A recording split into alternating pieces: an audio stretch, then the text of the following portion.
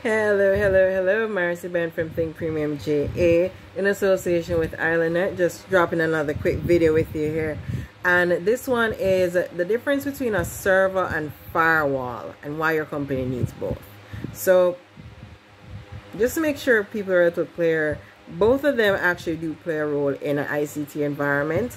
A server is basically a computer or device on a network that manages network resources. Now, the server provides services like hosting websites, managing emails, storing files, running applications.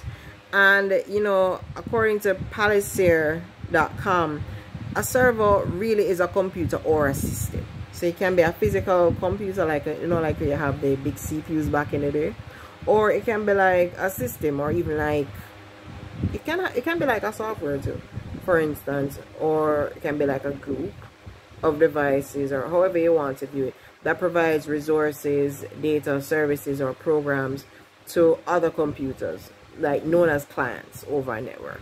So whenever there are computers that share resources with a client machine, they're often called servers. And some examples of a server, as I mentioned, it can be, for example, ones that manage mail. That can really be something there that you can bear in mind. But it can either be hardware or software, long story short, versus a firewall. Now, a firewall is actually a network security device that monitors and controls incoming and outgoing network traffic based on predetermined security rules.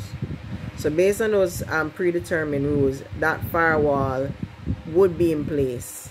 Now, depending on the firewall, you can also use that firewall to plug in, for example, a device, and you can use that as a point of getting access to the internet connection. You can run administrative tasks to it. But at the end of the day, it's put in place to safeguard your network. So firewalls do tend to work well in association with, and some of them, for example, the Fortinet firewall can actually come with certain antivirus features. It can come with email server protection and several other features, anti-spam, all that good stuff. Now, according to Gartner.com, a server is an application or an entire computer. A server is an application or an entire computer, for example, an internet gateway server that controls access to the network and monitors the flow of network traffic. Now, the server can screen and keep out unwanted network traffic and ward off outside intrusion to a private network. The biggest thing with a server is that it restricts access to only authorized users. It blocks out unauthorized users. That's the biggest thing with a firewall. And that's like probably the simplest definition I can give it, is that it monitors and filters incoming and outgoing traffic. So based on what your procedures are, your policies, that's how it will block out people. And some examples of firewall, like the Fortinet firewall, we have that at IslandNet, Fortinet 60F, I believe. You also have other firewalls, like a Windows firewall. It comes bundled with like most Microsoft Windows operating systems.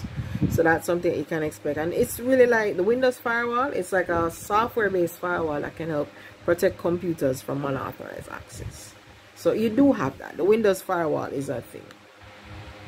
And another thing as well, it really helps to protect or restrict internet traffic to and out of and within a private network. So I don't know if you've had the experience of sending an email, but it keeps bouncing. Sometimes a company's firewall can cause that email not to go through because it's just not set within the company's security policies to pick up that particular email. So it's just not going to allow it to go through. Now, the difference in terms of functions between a server and a firewall, which IslandNet also does equipment sales, so we can actually assist you with getting your server or troubleshooting your existing server if you need help with that. So you can DM me to learn more. Servers can host databases, they can run applications, they can manage user accounts, and they can handle tasks like data processing or website hosting or web hosting. So with servers now, for instance, right, where servers are concerned, let's say you're trying to have a website set up and you are allowing it to do like e-commerce, for instance. The transactions coming into the website, that's data. So that information, of course, is put into a database. In terms of what's being ordered, it's put in a queue, because many of them tend to have like a shopping cart, and the information is sent to the relevant users, whether by email to the owner of the website or the owner of the merchandise and the email of the merchandise or whoever. But servers help with that, because servers store, send, and receive data. So they serve something else, and they exist to provide services. So even a storage device can act as a server, and it may provide one service or several, and that's coming from hp.com, right? So, you know, where servers are concerned, it really just, it's there to offer a service. I don't know how else to put it. That's probably the simplest way I can explain it. And the difference between that and a firewall's function is to protect a network by filtering traffic, blocking unauthorized access, and preventing security threats like malware and hackers. So I think that kind of explains it as best as it can. But like servers, for instance, how they work is it decides what network traffic is allowed to pass through and which network traffic is deemed dangerous. And this is according to Kaspersky.com. So essentially it works out by filtering good and bad traffic, trusted or untrusted. And you know, that typically is what most web-based networks look like in terms of having a server there to protect it.